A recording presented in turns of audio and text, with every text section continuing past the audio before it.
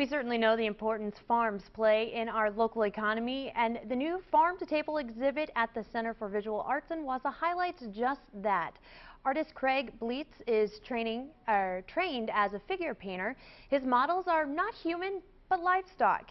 In his new collection, Craig highlights micro farming near his home in Door County, featuring rural animals like cows and goats in his work. What it's done for me is it has brought a presence of the animals that are used for the raising of the food.